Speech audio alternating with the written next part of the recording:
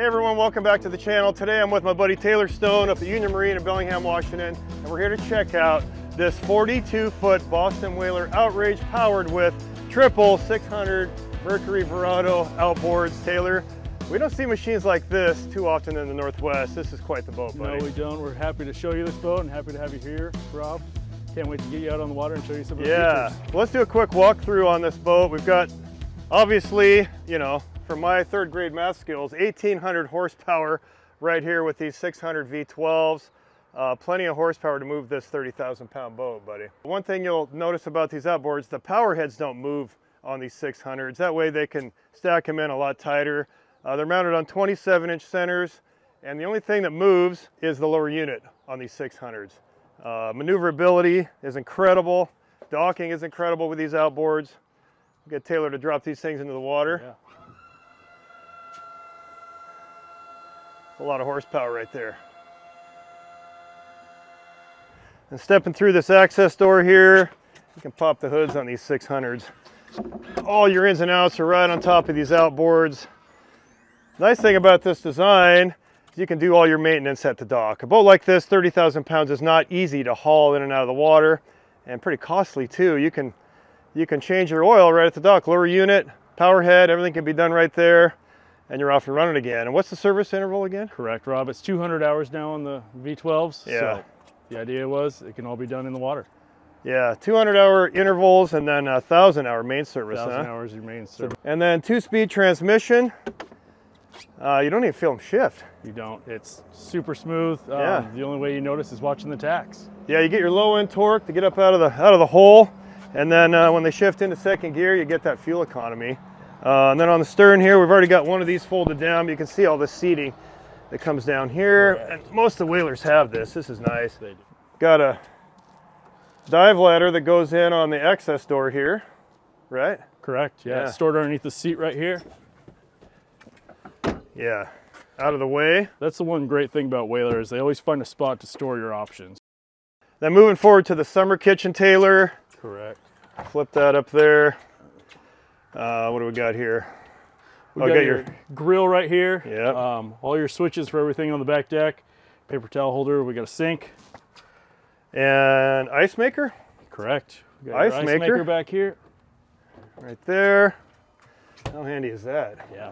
Fridge. And your fridge here. And all your tackle storage. Wow. Yeah. Then this all folds down, right? And got additional seating. Correct. To passengers. There we go. Fold that up. Right there. Oh yeah. And then this is elevated too, so you can actually see. Correct. And we have full heat vents right here for air conditioning, your reverse cycle heat. We can enclose this with canvas, really. Yeah, we took the canvas off when we got here, but this has got a full enclosure. And what's nice about Whaler, they put this compartment in up here to stow all your canvas and everything in, which just gets it out of the way so it's not everywhere else, where we usually tend to leave all of our canvas. You know, us guys, we'll throw it down in a corner somewhere, but this gets everything out of the way here. Moving on up to the helm station here, Taylor, got your bolster style seats that are pretty much standard equipment now on any boat. Correct. You know, super comfortable. You can lean here or fold that bolster down, climb into that seat. Got a nice footrest here, commanding view, as we see in most of the whalers, you know. And then this is a powered seat as well, right? Yeah. The button right here. Forward and back, so you can adjust. Nice. And then we've got our Simrad head units here, and the full integration into the Boston Whaler system. You can control all your lighting, everything, right from your head unit right here. Switches, heat and AC, next gen controls here with your active trim built right into it. Nice thing about active trim, once it's calibrated, you really don't have to touch your trim. You'll feel it when you get up on step, getting out of the harbor, you'll feel those outboards trim up a little bit. And then they kind of trim themselves all day long. Rarely, like maybe in a following sea I've had to mess with a little bit, but rarely do you have to monkey with your trim. Joystick control, your spotlight control here. Overhead, got your VHF radio, storage compartment. I love this right here, look at this. Again, things are becoming more and more like cars, you know. They are. Open this cabin right up. Yeah, that's sweet. And then, Boston Whaler, they think of everything. If you have a hard time seeing over that console, right there, That folds down. So, you know, for pretty much any body type, anyone can run this boat. Yeah, it really makes it easy visibility standing on that platform. As flat as this bow rides, it's still nice to stand up a little bit. Yeah, let's fold that up and drop down below there. Check out the massive cabin on this whaler. Go on in. Yeah, look how big this is down here. Lots of room, full width here. Full beam cabin. Big table. Of course, this will push down and become a bunk, right? Correct, yeah. Got a sink here, got a mic right back in there. Got your TV, you can watch the ball game. Got your sink in here, we can open that up. Big sink too, look at that. You don't see that on too many boats. Look at the size of this head.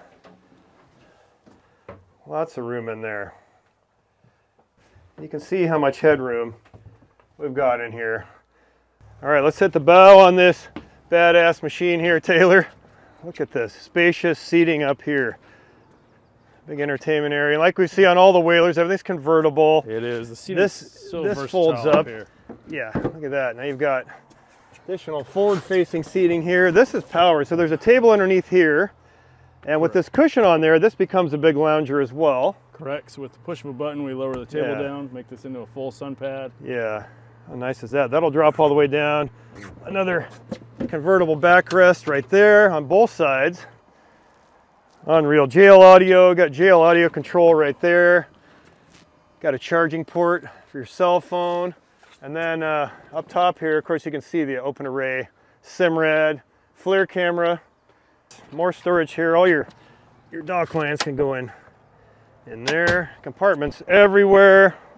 You've got chilled fish boxes in here as well, right? Are they both chilled? Correct. Yeah, let's open them up and take a look. Wow. Look at that. Think about all the albacore you could stuff in there too, right? I know, it's great. Oh, look at your chill lines here. Yeah. Nice. And downrigger ball storage. This is where your table is. We mentioned this earlier. Pop that baby up. Look at the rigging. Whew. There's your table. It turns this into a big entertainment area here on the stern. Correct. Access is great for your diesel generator, batteries, fuel filters, all your sea strainers. Look at the rigging. Through hole transducers. That's a thing of beauty right there. I like it, Taylor. Let's check out the outside of this thing real quick. I like these here. So these pop out for your fenders, right? Correct. So you're not taking up room on the cleats. Mm-hmm. The other great thing is both your fuel tank fills are right here, so you're not dragging a hose across the boat. Oh yeah, 420 Outrage. What kind of fuel capacity? It holds 700 gallons of fuel. Okay, got some range. It does. And 30,000 pounds, 1,800 horsepower. This thing will blow through about anything Mother Nature can throw at it here in the Pacific Northwest. It will. That's your 420 Outrage from Boston Whaler. If you're interested, get a hold of Taylor here at Union Marine in Bellingham. Thanks for stopping by this week. Post your comments and questions down below. We'd love to hear them. Hit that subscribe button. Catch you next time.